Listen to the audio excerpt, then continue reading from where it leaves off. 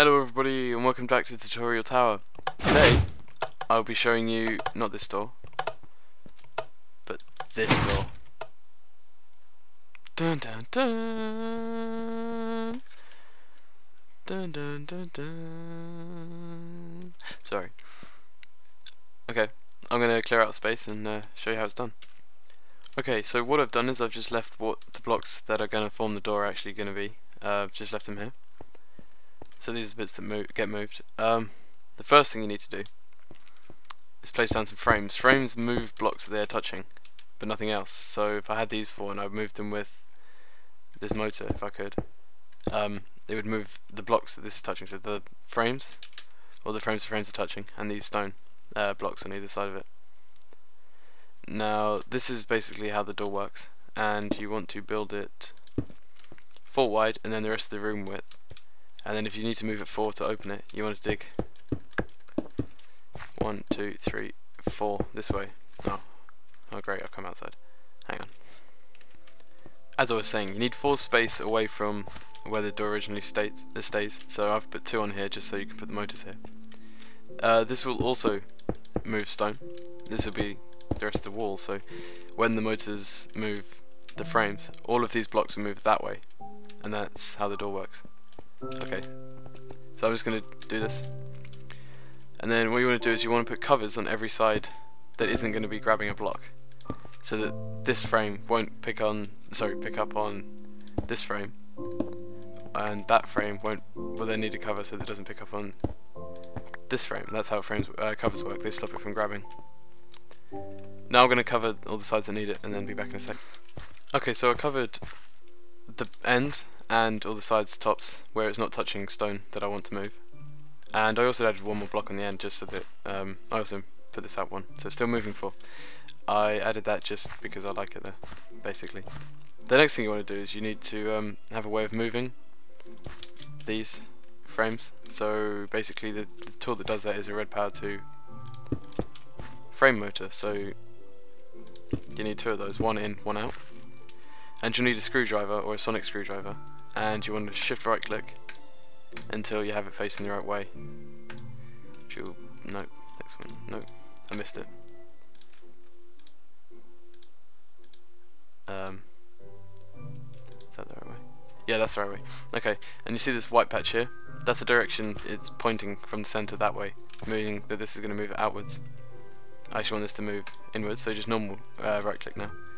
Now that moves in, and I want this one to move outwards. I'll close the door, open the door, like that. These need energy supplied by Redpower 2 in the form of, well, you transport it with blue alloy wire. So I'm going to get some of that. And I'm also going to set up a thermopile. Thermopiles will generate electricity passively with heat difference between like lava and water, so I'll show you how to set that up in just now. Okay, so I've placed a bat box here. This will store the energy that the thermopile creates, distribute it to this block, which will then give it to that block. So all of these 3 blocks will have even power, or equal power, or distributed power, whatever you want to say. Down here you'll need lava. Oh no, not can, bucket, and water. You'll need lots of water. I didn't give myself lava. There we go. You want to put lava on the bottom. Put a thermopile there. And then all 4 of the sides, or 3 of the sides actually, will be... Hang on. 3 of the sides will be filled with water, so you have the difference between the 3 water and the lava generating electricity in here. And then you need to run this blue alloy wire up into the bat box. So I'm just going to run it along the wall like that. Now, give this a little while and it'll start generating electricity. I'll be back when it's done. So I gave it a little while and boosted it with some batteries, and now I've got some power in here. I can show you how these work. So, right now you can see that these 4 doors are here. And what I want to do is open it this way. So, this one's open. Apply a redstone signal. Wait. Apply a redstone signal. Wait. Do this 4 times. And you can see it won't go any further, so I hit it 5 times there and nothing bad happened. and now you can see that this section of it is broken out. Now you need to repeat the same setup on this side for this layer, and the same one again from above on that layer, and I'll show you when that's done as well. Okay, so I'm just doing my third layer. I've done the bottom one, the middle one, bottom middle one, the middle top one, and I realised that I didn't want to use another thermopile in the wall or something, so I took the back box and the two motors and then ran some wire up here and placed the 7 solar panels around on the roof, sorry. So solar panels generate electricity for, well, blue trick electricity, I think it's called, something like that, blue electrics, from sunlight, but of course when the sun's down it doesn't generate electricity, so just bear that in mind. Alright, we can do the last one, back in a sec. I'm back, I've built all 4 layers, and now I'm just going to be closing the gate up, and then I'll show you, well, it working for the first time, I hope. I doubt it, but I hope.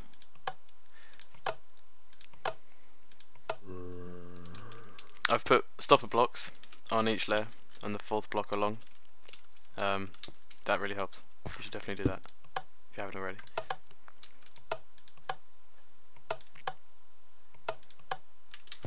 So now you see I don't have a problem with it opening too far. Close, close, close. Now this one. I've wired it so that the one on the inside closes it and the one on the outside opens it. That just makes sense to me. So there you go. Now I just need to fill in all the stone. I'll do that and then be back. Yep, so I tested it. All of the 4 layers work and they open smoothly. Now here comes the fun part. You have to wire all of it up. So what I'm doing is I'm just making space so that you can put open and close on separate wires. I have this point here to connect to the close, this point here for the open. Do the same here. So I need the cable to come in there and there so that I can wire it all up. The bottom ones are easier though.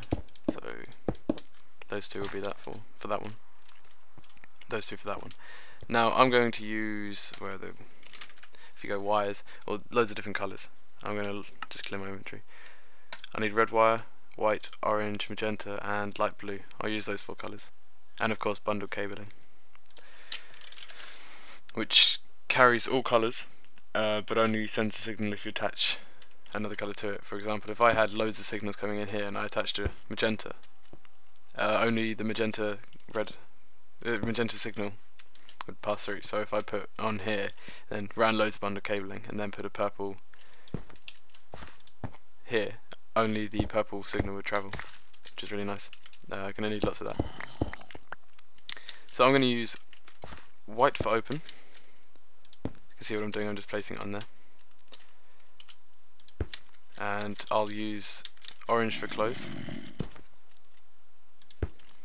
like that.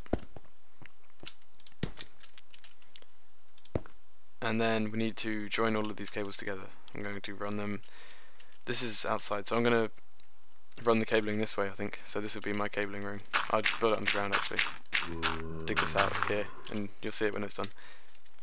Now you need to collect all these cables as signals, like this, so that the bundle cabling is connecting to all of them, which means I need to run like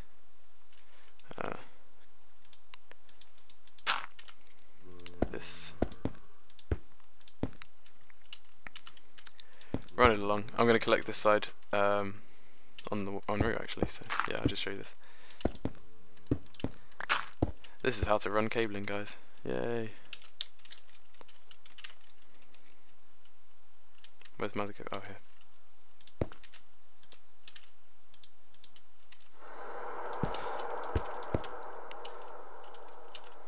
Now you see we have a problem here. We need this cable to come over. So what I'm going to do is I'm going to run it like this, and hopefully it won't cause any problems. So there, that's collected. This one's also going to be a pain, so I'll just run it like this. Actually, I want it there.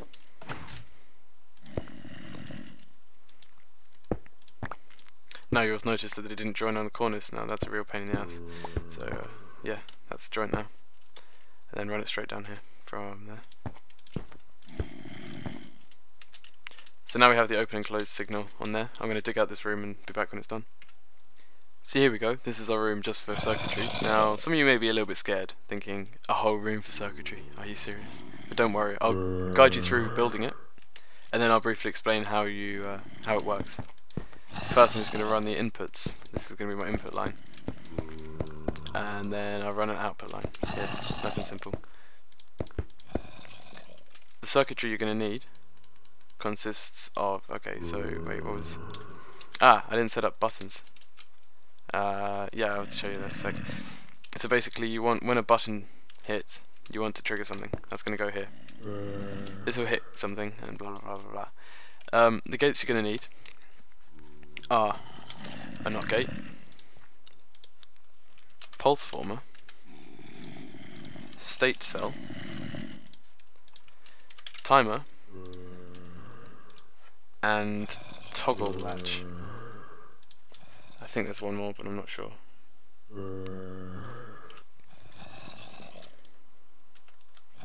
You're also going to need a repeater, so just grab that as well.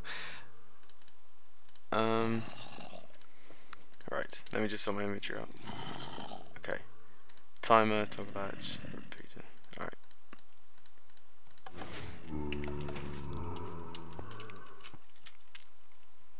You want the magenta cable to come in and hit toggle latch. You'll need a screwdriver to organise that. Reorient it. So you want it to go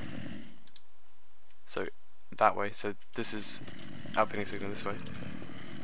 You want that to go to a pulse former, to a state cell, to a NOT gate, to a timer, and then output for closing, opening, which is white. Is that right? Can't remember now. Opening is white, yeah, that's fine. And on the other side you want to also have a pulse former into a repeater, which you then want to run round in a circle like this. What was it? Repeater into the state cell, which has been placed wrong, which will then go into a NOT gate, which will... hang on, just move this back one, that'd be fine.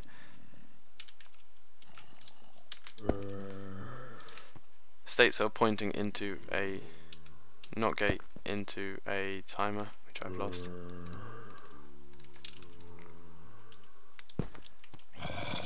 Which I will then need to line off with a strip.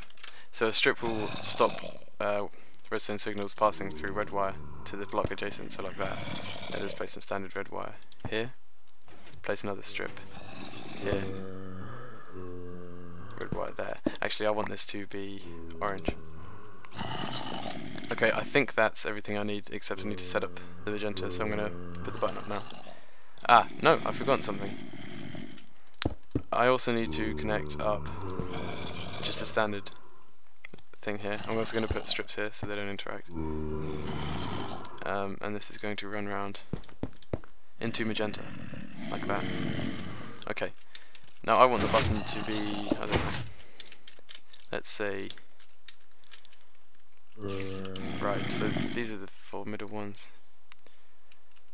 Here, I want the button to be here. Is that fine? That is fine. Let's get some stone. The button's going to be here. Exit out here with magenta. So I need a red alloy wire, magenta, and then I need to collect this signal. That's so fiddly. On some bundle cable, which is here. I'll run this down. Like so. Oh, I don't like that at all, so I'm going to run it this way. Like that. Now when you press that button, it will tick here.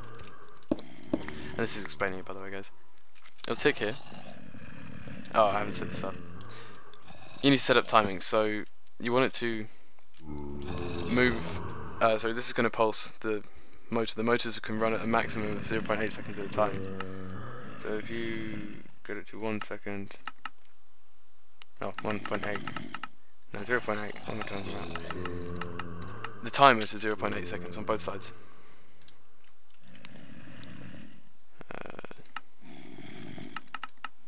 Like that.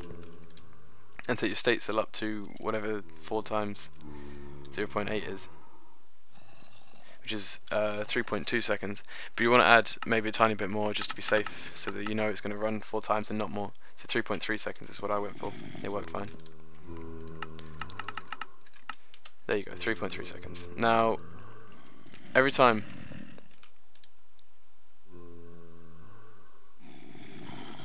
this happens, it's going to release a pulse into here, which will run it for 3.3 seconds, turning off, we're constantly applying a signal this way, turning off the NOT gate, allowing this to run 0.8 seconds every time it ticks 4 times, which opens that.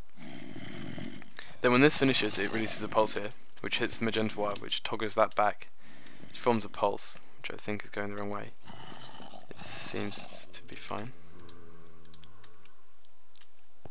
The repeater's the wrong way, that's what the problem is. Yeah, there we go. And then that's going to run all the way around here. Except I've also applied that to the wrong side. Noob mistake, sorry guys.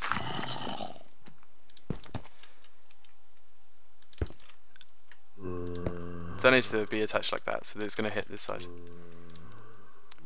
So now it's trying to open. I don't know why it's not working, but it's trying to open. Nothing's happening. And then it tries to close. And nothing happened. I don't know why that is. I'm going to have to check that out. But yeah, that's basically the circuitry. Let me troubleshoot and get back to you guys. Actually guys, turns out it is working fine. Look, if I hit this, you can see it starts to open. It's only this gets stuck, and then it closes perfectly as well. Now, I don't know why this gets stuck. That I will have to look into. Might have something to do with that nasty creeper down there, but I'm not going to hit him because I do not want this place to explode. So yeah, if you did everything right, that should work.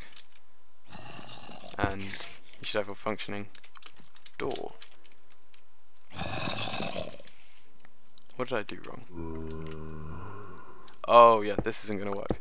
This is trying to move these stone blocks with this attached to it.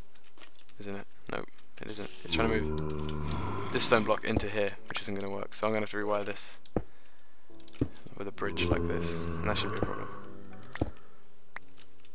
Oh, of course it is. Fiddly wiring. Okay, I'm going to run it this way then.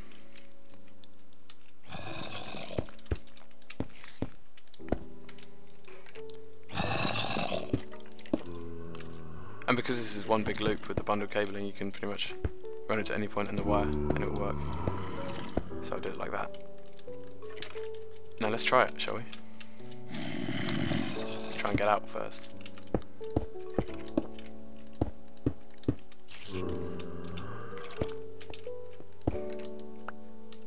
Is the button gone? I think it is.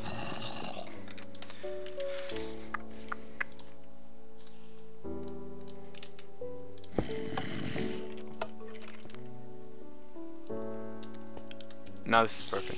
Ah, such a pain. Okay, I'll be back in a sec, guys. I had to just make this loop longer, so that was silly of me. As you can see, it's quite fiddly to get it right, but yeah, it's definitely rewarding. Adjustment. So it's always going to open at the same speed. It's always going to close at the same speed, unless you want to make it slower by changing the timer in the pulse former. Just make sure that the timer runs 4 times if you have a 4 wide door. For the time the state cell is. Anyway, if you want it to stay open longer, just make the repeater longer. That'll stop it from closing, obviously. That's why it stays open longer. And if I hit it now, everything should work.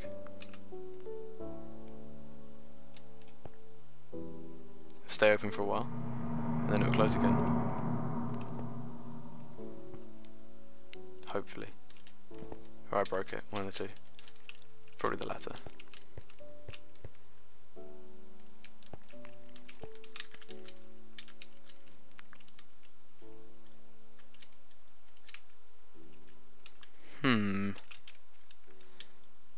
None of them were working. Balls. I just added a button to the other side of the door, so when you're inside and you've gone through the door, you can get out there. By the way, it was working, I just forgot how long the delay was on that repeater that I just set. So it's a bit messy because I've had the wiring too low. All I have to do is move that in a longer loop all the way up there and it's done. So that's the finished door. Fill in the gaps, everything, clean it up and everything. But yeah, as you can see, I set the repeater to a really long delay, so the door stays open for quite a while. Change it, adjust it, however you want, it's fine. Thanks everyone for watching. Hope it wasn't too boring, hope it was really useful, and I'll see you guys next time.